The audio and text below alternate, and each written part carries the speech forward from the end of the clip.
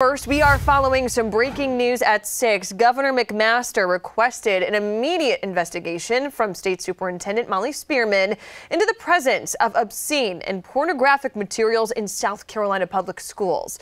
The governor announced his letter to Superintendent Spearman this afternoon in a series of tweets, saying in part that it is, quote, obvious that there is or was either a lack of or a complete breakdown in any existing oversight processes or the absence of appropriate screening standards.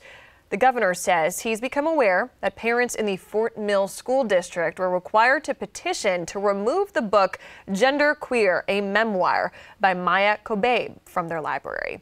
The governor says this book contains sexually explicit and pornographic depictions.